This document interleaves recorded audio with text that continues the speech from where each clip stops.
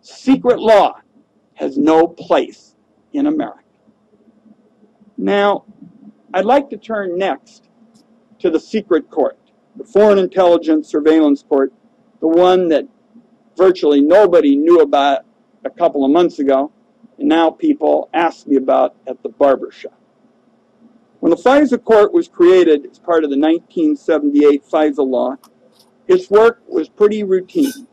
It was assigned to review government applications for wiretaps and decide whether the government was able to show probable cause. For all you lawyers, it sounds like a garden variety function of district courts and district court judges across the country. In fact, their role was so much like a district court that the judges who make up the FISA court are actually current federal district court judges. After 9/11, the Congress, of course, passed the Patriot Act and the FISA Amendments Act, and this gave the government broad new surveillance powers. These new powers didn't resemble anything in either the criminal law enforcement world or actually the original FISA law. The FISA court got the job of interpreting these new, unparalleled authorities of the Patriot Act and the FISA Amendments Act. It was their decision to issue binding secret rulings that interpreted the law and the Constitution in the startling way that has come to light in the last 6 weeks. They were to issue the decision that the Patriot Act could be used for dragnet bulk surveillance of law-abiding Americans. Outside of the names of the FISA court judges, virtually everything else is secret about the court. Their rulings are secret, which certainly makes challenging them in an appeals process almost impossible. Their proceedings are secret, but I can tell you they're almost always one-sided. The government lawyers walk in, they lay out the argument for why the government ought to be allowed to do something, and the court decides basically on the judge's assessment of the government's arguments. That's not unusual if a court is considering a routine warrant request, but it's very unusual if a court is conducting a major legal or constitutional analysis. I know of no other court in America that strays so far from the adversarial process that has been part of America for centuries. It may also surprise you that when President Obama came to office, his administration agreed with me that these rulings needed to be made public. In the summer of 2009, I received a written commitment from the Justice Department and the Office of the Director of National Intelligence that a process would be created to start redacting and declassifying FISA court opinions so that the American people would have some idea of what their government believes the law is allowed to do. In the last 4 years, exactly 0 opinions have been released. Now that we know a bit about secret law and the court that created it, I want to talk about how this has diminished the rights of every American man, woman, and child.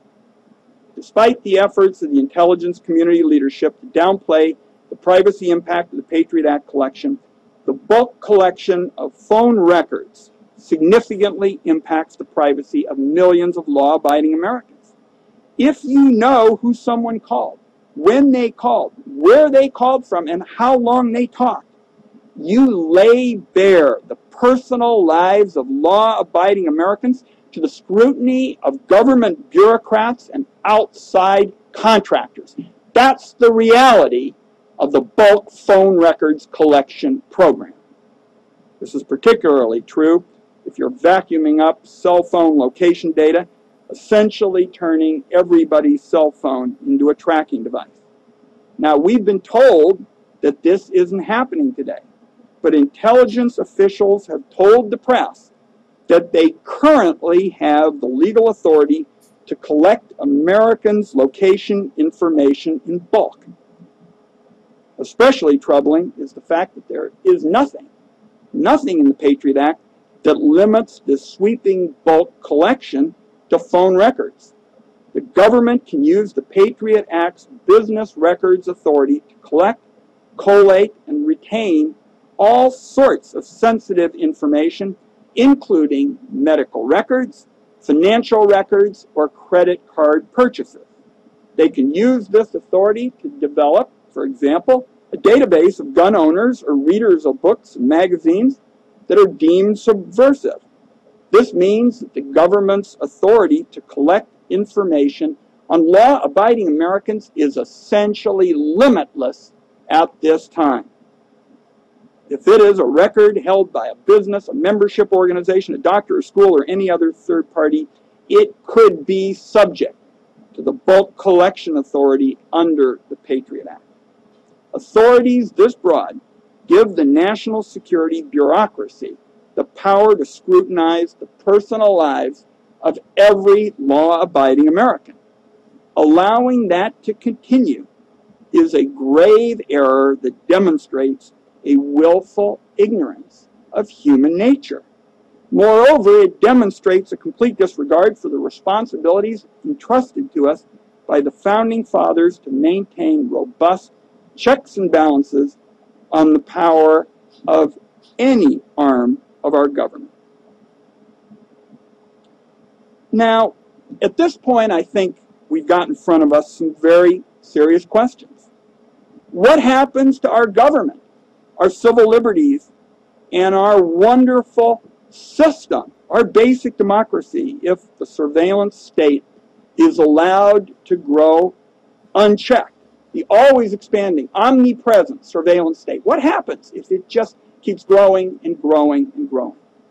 As we've seen in recent days, the intelligence leadership is determined to hold on to this authority, merging the ability to conduct surveillance that reveals every aspect of a person's life with the ability to conjure up the legal authority to execute that surveillance, and finally, removing any accountable judicial oversight, creates the unprecedented opportunity to influence our system of government.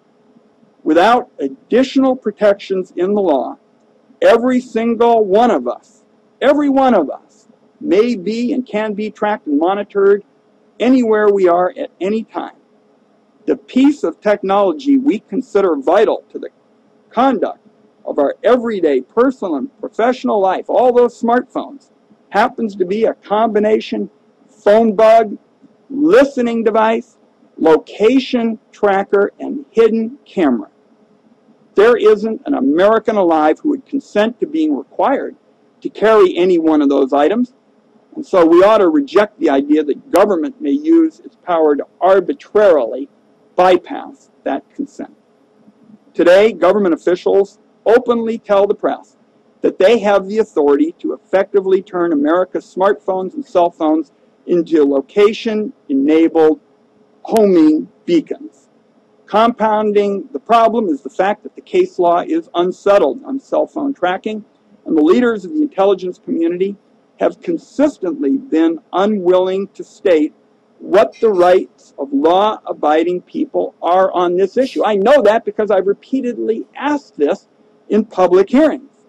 And without adequate protections built into the law, there's no way that Americans can ever be sure that the government isn't going to interpret its authorities more and more broadly year after year until the idea of a telescreen monitoring your every move turns from dystopia to reality. Now, some are going to say that's never going to happen because there is secret court oversight and secret courts that guard against it. But the fact of the matter is that senior policymakers and federal judges have deferred again and again to the intelligence agencies to decide what surveillance authorities they need. For those who believe executive branch officials will voluntarily interpret their surveillance authorities with restraint, I believe it is more likely that I'll achieve my lifelong dream of playing in the NBA.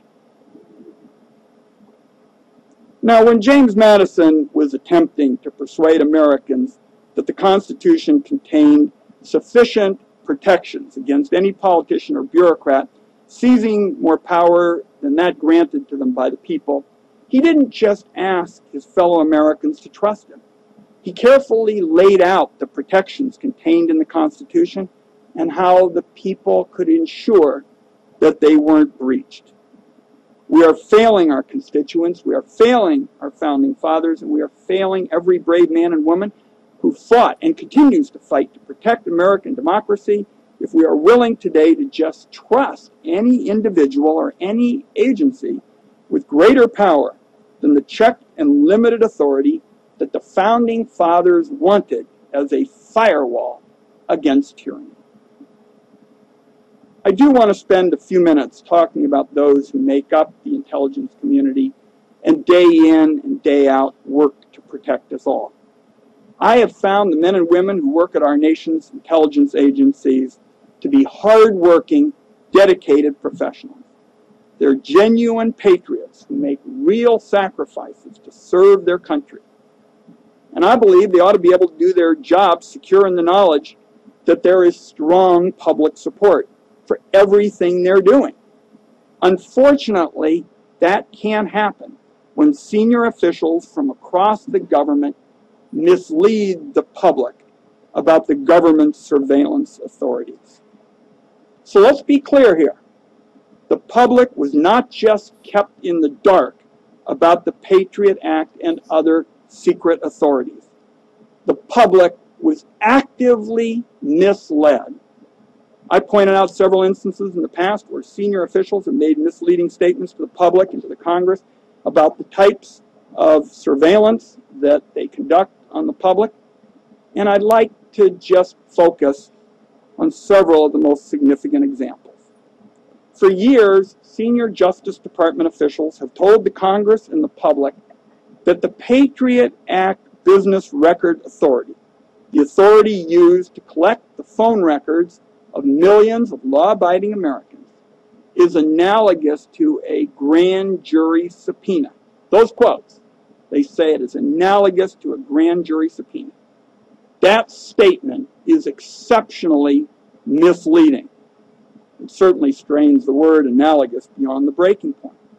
It's certainly true that both authorities can be used to collect a wide variety of records.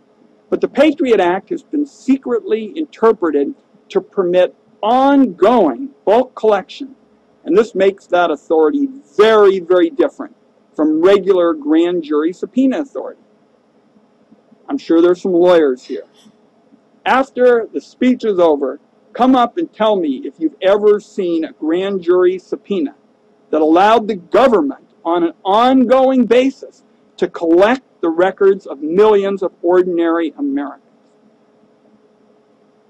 The fact is that no one has ever seen a subpoena like that because there aren't any. This incredibly misleading analogy has been made by more than one official on more than one occasion, and often as a part of actual testimony to the United States Congress. The official who served for years as the Justice Department's top authority on criminal surveillance recently told the Wall Street Journal what he really thinks about this. And he said, if a federal attorney, and I quote here, served the grand jury subpoena for such a broad class of records in a criminal investigation, he or she would be last out of court. Now, defenders of this deception have said that members of Congress have the ability to get the full story of what the government is doing on a classified basis, so they shouldn't complain when officials make misleading statements, even in a congressional hearing. This is an absurd argument. Sure, members of Congress could get the full story in a classified setting, but that doesn't excuse the practice of half-truths and misleading statements